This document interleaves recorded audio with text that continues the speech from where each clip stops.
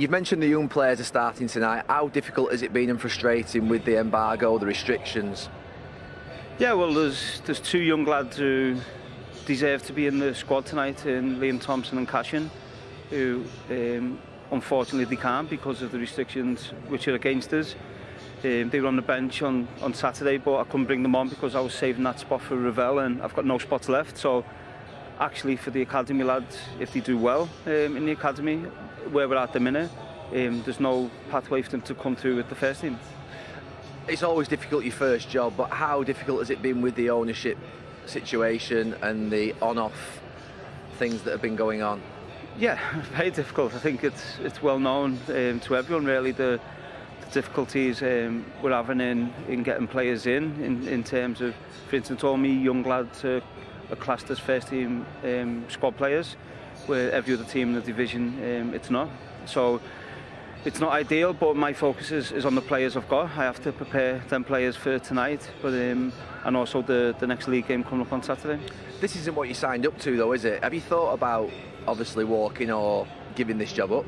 No, guys, you know me, I'm a fighter. It's a challenge, of course. It's a very difficult challenge, but this is an experience which I never thought I'd be coming into. But no, I love managing. I love the task of getting these players ready, developing players, but also making some of the senior lads better. And yeah, it's I'll keep going. I'll keep preparing the team well and try and bring some pride back to this club. We've both known Neville Morrison for a long time. What are you going to get out of him this season? Yeah, I think with Neville, I think I've actually seen you speak about him yourself as well, and I think sometimes unfairly he gets a lot of criticism. I think he's a bit misunderstood. He's a great lad, and it's on me to manage him. I've been there. I've been in some of the situations he's been in himself throughout my career.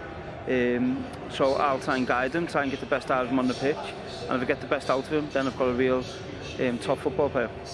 Salford City have already beaten you this season. How are you going to turn that round tonight? Yeah, well, I think the slope on the pitch didn't help.